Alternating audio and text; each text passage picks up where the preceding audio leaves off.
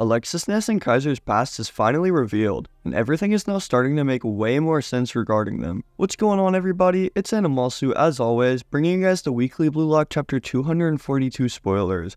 If you all enjoy the content that I push out and would like to support me, please make sure that you're subscribed to the channel, commenting on my videos, and even join the community Discord if that interests you. Channel members and Nitro Boosters get exclusive sneak peeks into future videos, so just letting you all know. I hope you all continue to have an amazing day. Please enjoy the video, and I'm sorry for still sounding sick.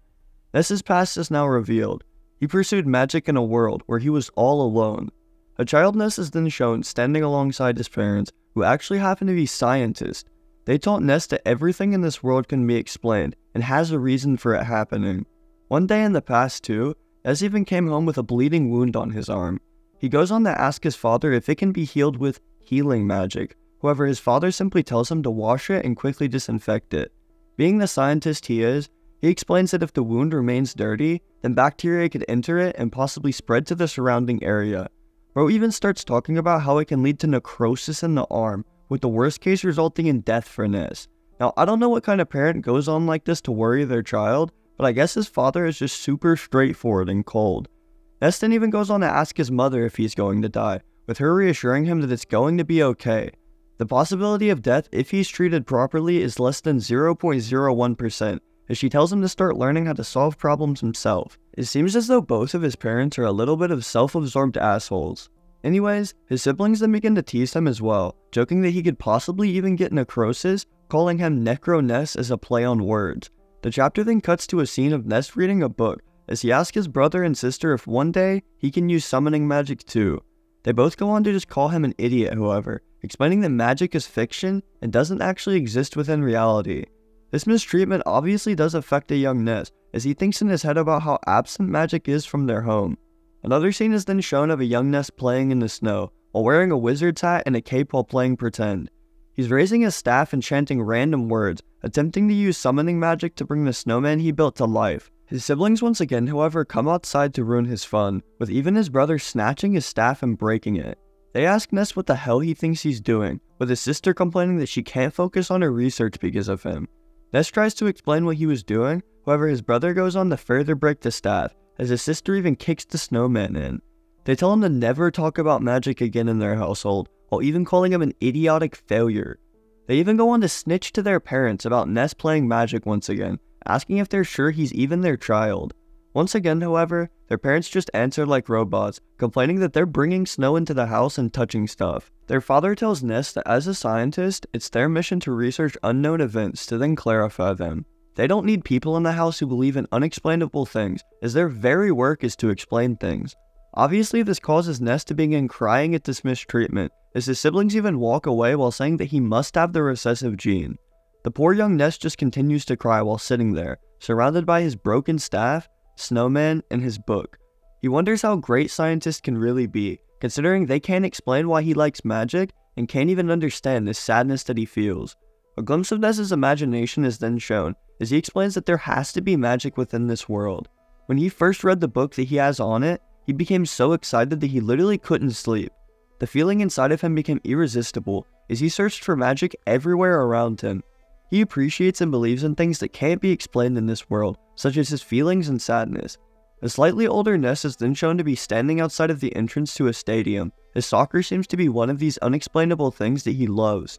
Watching another player shoot to then score a goal, this young Ness is just mesmerized by watching. This is magic. A single goal can engulf people in ecstasy, causing a shaking stadium, a pleasure that blows away your sanity. I found it. Soccer players are wizards. This is what I want to do. I'm going to become a soccer player. It seems like this was the moment Ness finally found his true calling, that also more than likely led him to meeting Kaiser. He practiced and played his heart out, and despite this, his family still tried to bring him down in every way they could. His siblings called him an idiot and his dreams impossible, with even his own father praying for his downfall. A young Ness, however, persisted and played anyway, wanting to prove to his family that he could make it. He wants to one day become a pro that represents Germany, becoming a person who can cast and share this magic with the entire world. The chapter then cuts to a scene of Ness scoring his own goal during a game, as his teammates all huddle around him. They call him amazing and basically unbeatable in their town, with one teammate even saying that he should go pro right now. His coach then even tells Ness that if he's interested, he should consider trying out for the team Bastion Munich. This seems to be exactly what happens, as the chapter then cuts to Ness in the midst of a tryout game. He's a bit intimidated by the players around him at first, as they all seem to be big and strong themselves. He knows that he can do this, however, as if he performs well in this practice match, he could have a chance to sign a pro contract with Bastion Munich, opening up the path to his dreams. Ness is on Team White, dribbling up the field, as he then sprints forward passing number 7 from the red team. One of his teammates calls for a pass from Ness too, however he seems to be marked by another player. Ness knows that it's already little too late, however he understands the situation and goes to pass anyway. Well, at least he was going to, before another player caught up to him. Ness is baffled that this player managed to catch up and get possession off of him, as his opponent even manages to go and score off of this. Alexis is thinking about how different this environment of play is, as he realizes that this is the pro level that he's aiming for. His individual skills and imagination are just barely competitive to this level, but it seems like his tactical sense, coordination, and recoverability are all not on par. He wonders that if his magic soccer isn't good enough for the world, as he once again gets the ball stolen from him. His teammates then even begin to ask what he's doing, calling him slow and mocking that he's gotten the ball stolen way too many times. Ness tells them to shut up, however, over and over, as he then falls to the ground, remembering what his family once said to him. There's no such thing as magic. People who believe in unexplainable things don't belong in our house. You're a stupid idiot and a failure. Just as Ness was about to cave in and give up on his magic, a voice then calls out above him, causing him to look up. Hey, you fucking wimp. Do you believe in what's impossible? This was the voice of Michael Kaiser, who stood above looking down at Ness. The magic he continued to believe in was denied. His fleeting, empty dream was quickly lost. In this world where darkness is at its peak, a savior, Michael Kaiser, reaches out.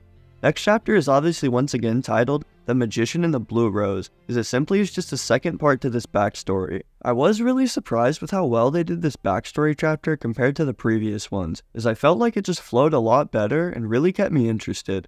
Now I know a lot of people happen to be professional Ness haters, so I just have to ask, did this chapter manage to make any of you feel bad for him, or maybe just not hate him as much? I personally felt really horrible for how his family acted towards him, and it gave me a much better understanding around his whole magic theme. Also, what's with soccer players having their parents that absolutely hate them, because the Blue Lock universe seems to be showing a consistent theme of this.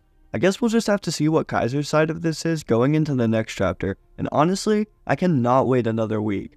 As always, if you guys would like to stay updated with everything Blue Lock related, please make sure that you're subscribed to the channel, commenting on my videos, and even join the community Discord if that interests you.